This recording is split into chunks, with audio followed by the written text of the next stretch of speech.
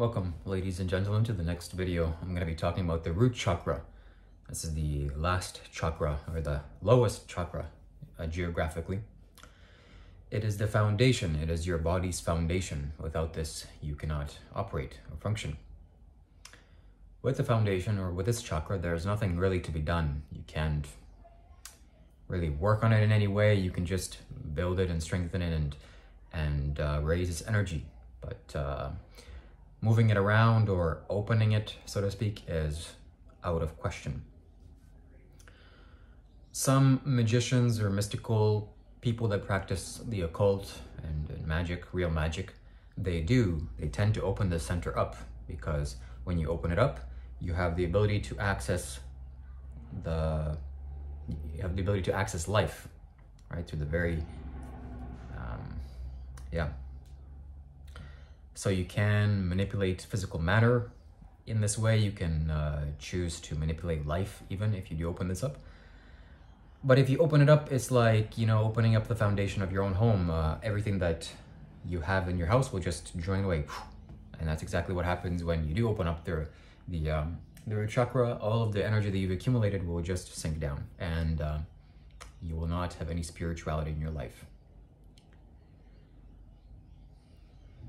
Also,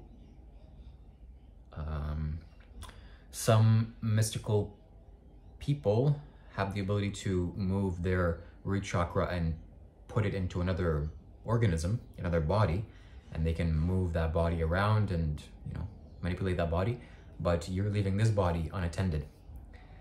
And that could also lead to some challenges. But moving down to some practical aspects of this chakra, the root chakra, it is your connection to life. It is the foundation. If you have this strong and rooted, then you'll feel safe, you will feel secure. That's actually the very, it's the fundamental essence of this energy is safety. Like I said in the previous video, one of the easiest ways to distort your first three basic chakras is unhealthy sexual activity. And there is nothing that weakens this chakra than inappropriate sexual acts. And I will talk about that in a future video.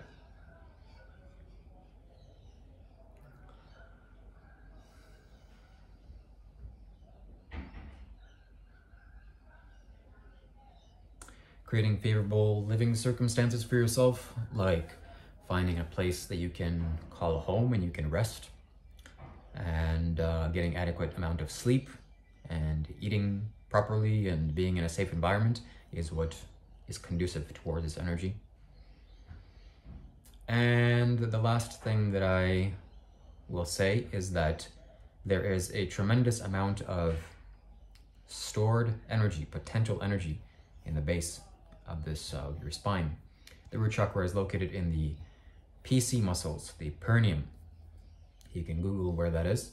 It's right between your genital organs and the anal outlet, that spot. And that place has a tremendous amount of energy locked away that's dormant. And if you learn to coax this to come awaken, to come alive, and to raise up, that's what we call Kundalini energy.